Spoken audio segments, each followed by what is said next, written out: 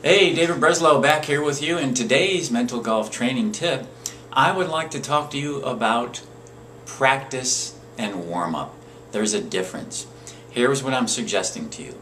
I see too many golfers go to the practice range prior to a round and use it for actual practice. They're actually working on their game while they're at the range for warm-up. When you're preparing to play a round of golf, that's a time for warming up. It's a mindset. Here's how you can get in trouble. If you use that warm-up time as practice time, here's what can happen to you. You start focusing on the wrong things. You start looking for the little mechanical areas where you've been having trouble. You start focusing on, let's say you're working on your elbow, keeping your elbow in, or loosen up your hands on the grip, or whatever it might be. All that is fine.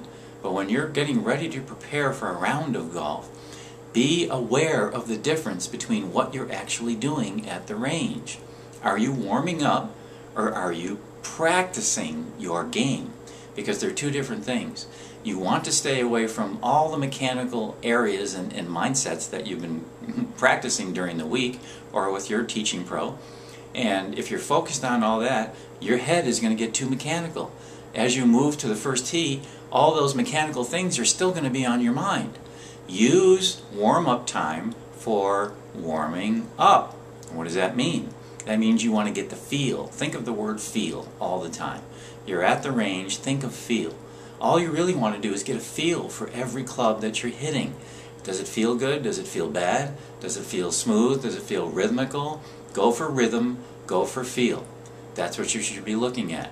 That is not the time to be working out all the mechanical bugs in your game, because it can put your mindset on a down cycle, on a negative cycle, focusing on the wrong things when you approach the golf course.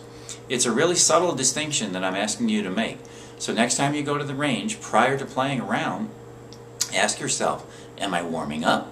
Or am I practicing my game? Or am I working on my game? That's not the time. You have plenty of other times when you can go to the range and work on your game, and that's fine. Prior to playing a round, that's where the difference is made. You are warming up. Whether you're hitting the ball well or whether you're hitting it poorly, you're warming up, because at least you know what's going on with your swing right now. Somebody else who's practicing at the range is going to head out to the golf course and their mind is going to be all over the place trying to figure out, wait, where is my elbow in the right place? Are my hands good? Is my body positioning good? They got all that stuff going on. You don't have that. You just spent time warming up. You know exactly what you got right now. You can walk out to the course with a strong sense of self-confidence because you know what you got. It's a different mindset. Try it. See what it feels like. Dave Breslow, good to be back with you once again. Leave a message here in cyberspace. Would love to get in a chat.